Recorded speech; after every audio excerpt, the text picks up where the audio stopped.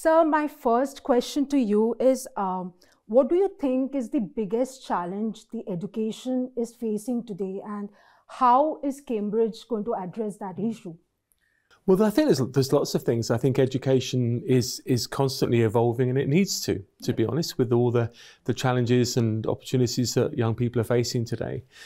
So there are many really, but I think probably the one I pick out most, because it's the thing we get back most from students around the world, is what are we doing to help tackle and address the kind of climate education crisis at the moment, or climate crisis at the moment. And all the evidence shows that one of the key things we need to do is to use education as a way of helping prepare young people for addressing those issues and those challenges for the future. So we're doing a lot of work at the moment on how do we help in our curriculum establish the knowledge around climate education, whether it's in science or in geography or in social studies, because of course it's about people's attitudes and beliefs as much as the science behind climate change. And how are we going to help young people tackle that issue through their education and through the way they use knowledge to solve those kinds of problems. So that's a big focus for us. And something that we think means that we have to keep developing our curriculum to be relevant for tomorrow's world. Okay, so can you tell us a little bit about the cultural diversity and how are students going to benefit from the international programs that they take up in the Cambridge?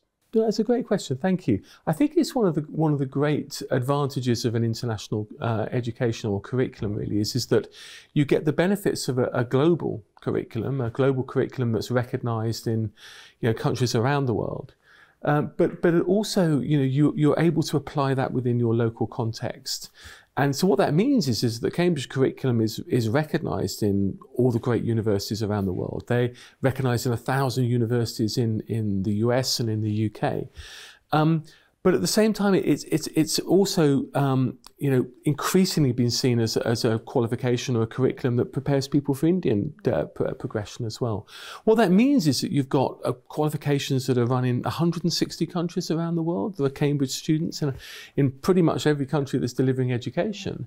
And so one of the great things when you can be part of an international education community is be very rooted in your own country, but also very connected with other young people around the world who are studying the same issues and same topics, but from their local context. And one of the things we're doing is doing a lot more joining up of young people around the world and allowing that diversity to really come into the curriculum. Right. How do you think that that the curriculums are relevant to the the evolving needs of our student and this 21st generation? So how do you address that issue? Well, I mean, again, a great question. I think there will always be the need to have a kind of a core, a bedrock to what you're teaching that is common and that is consistent, because, of course, the fundamental knowledge that young people need is still there. But around that, you need to be developing new content around areas that are emerging, like AI and robotics, or new kind of vocational areas. I've mentioned climate education. So we need to kind of keep that bedrock of knowledge, but also be very responsive to what are the things that young people are going to need for the future. What are the roles that are going to be in the future, and how well do you prepare them for that? So I think AI is a classic case in point at the moment. Pretty much every meeting I'm in at the moment is, how is AI going to affect education?